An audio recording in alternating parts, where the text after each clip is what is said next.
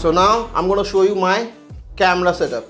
So I've got the Sony A7Siii on a peak design travel tripod to inside the Smallrig cage with the Smallrig top handle, and for the lens I have the Sigma 24-70 f2.8 DGDN art lens.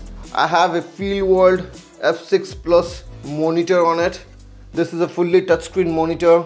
It's really helpful to monitor the audio level, to check the focus. I'm using the RODE Video Min NTG shotgun microphone, and with me I have a wireless lav, the RODE Wireless Go 2. I have another camera, the Canon M50, which I use as a B-Cam now after getting the Sony A7Siii. So this is basically my camera setup.